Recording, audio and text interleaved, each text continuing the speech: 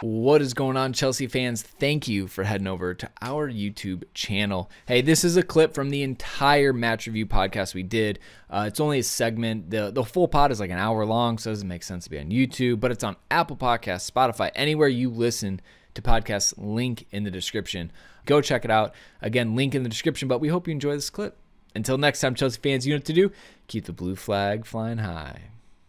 I'm most interested about how we think Chelsea and Liverpool will match up on the pitch, not necessarily like tactically, but just like where are the moments or the opportunities of weakness. Obviously, Liverpool love to hit on the break, and it's devastating.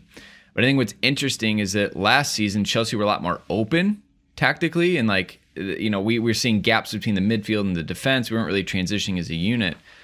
I tell you what, that match against Brighton, we had less than 50% possession against them. We sat back a lot. So I'm interested to see if we're both going to sit back and counterattack, maybe who is going to try to take the possession edge and maybe control it a little bit more.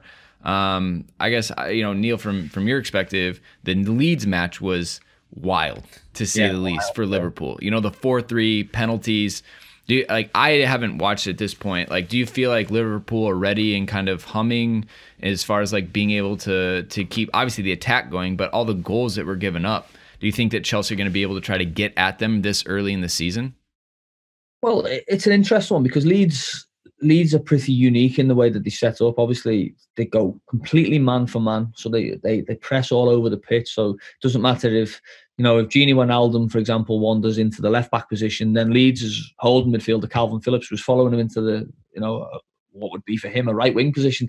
So I don't think Chelsea will be that extreme, but you would say that if Leeds can score 3 goals against Liverpool, Chelsea have greater quality than Leeds. So they have the ability to score goals against Liverpool, and you would think that one of the big messages for Liverpool is that they have to tighten up defensively. They have to cut out those mistakes. They made them against Chelsea, obviously, in that game, in the 5-3 game. You know, I think they were 4-1 up at one stage, were they? Or they were certainly a good way up, 3-0 maybe, and ended up, you know, 4-3 going into the last 5 minutes of the game. So they have shown that they do have a bit more of a brittle quality than what we saw at the start of last season.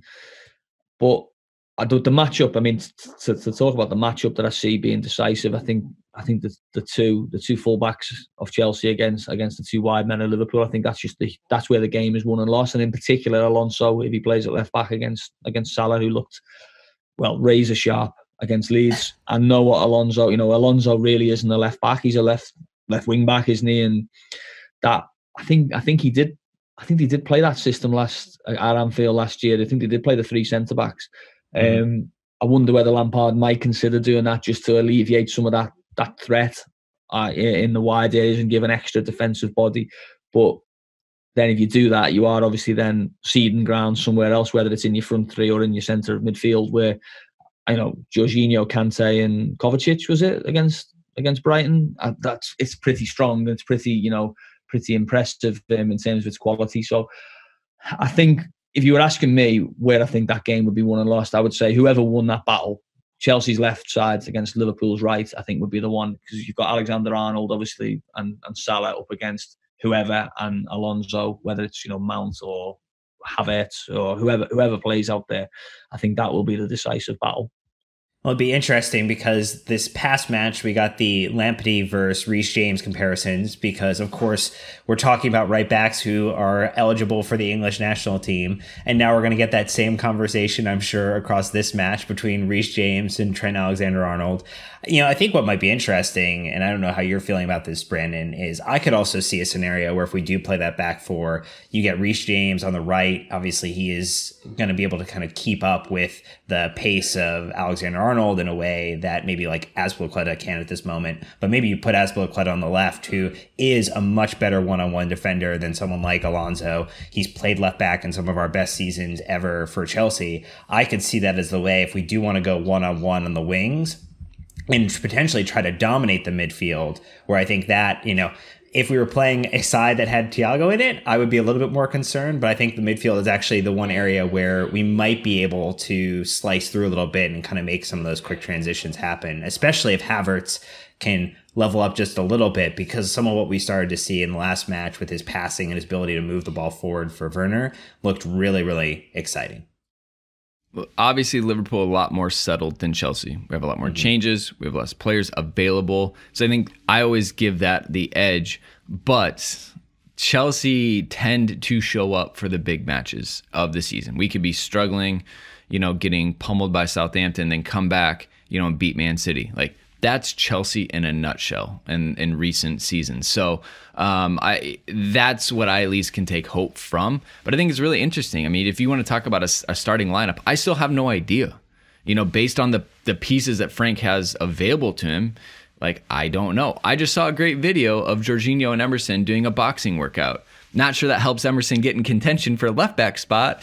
But it's just like, who do you go to in these types of situations? It's early. There's a lot to lose.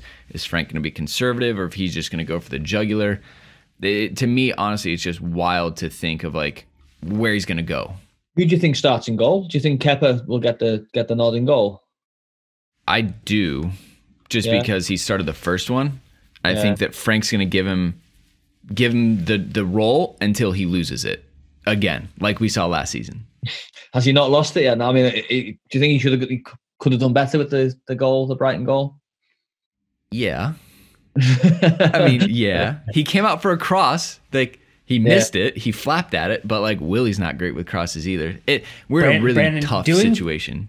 Doing like, the base minimum expectation of a job is not something that should be credit worthy. Just to be fair, coming out to claim a cross, like, I get it, right? It's not something he did last season, but I think to the point that Neil's making, my preferred lineup would have Willie in goal. I do believe, though, that if we're thinking about how do you potentially move away from Kepa in the future, how do you hope to potentially give him some confidence, I could see a scenario where manager Frank Lampard is not going to try to erode his entire confidence before a new goalkeeper comes in and potentially lets him play in the sticks. Yeah, he did make probably the best save I saw from a visiting goalkeeper or an opposing goalkeeper against Liverpool last season. I think it was in the Super Cup in Turkey. He made just this incredible save from, I think it was Mane, tipped it onto the crossbar. So maybe he saves his best for Liverpool. We can hope. I mean, like the other thing you think of is Liverpool potentially get in behind, right? He's way more like athletic than Willie. Like, he can come off his line. We may not know where the ball's going once it gets to his foot, but at least like he's there to be in a better position. Like, Willie's gonna sit on his line. Like, that's just what he does. He's 38. Like, that's what he expects.